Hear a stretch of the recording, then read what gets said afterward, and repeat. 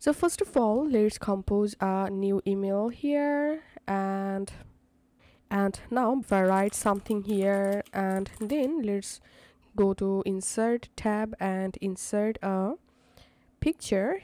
So I'm selecting a picture from my desktop, and here if I write again, as you can see, whenever I write something text, the photo is automatically moving.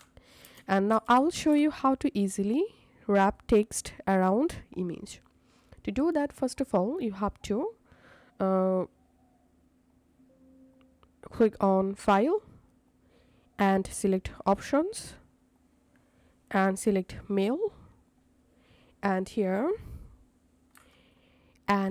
you will see this option, editor options. Just click here, and now go to advanced section, and here scroll down, and under cut, copy and paste section, here you will find this insert paste picture as option. Just click on this little drop down next to insert paste pictures as, and here you can select square, tight, behind text, in front of text, through, and top and bottom.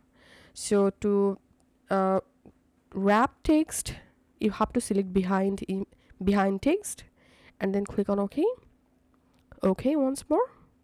And after that, now let's compose a new email here, and now I'm going to insert an image first of all,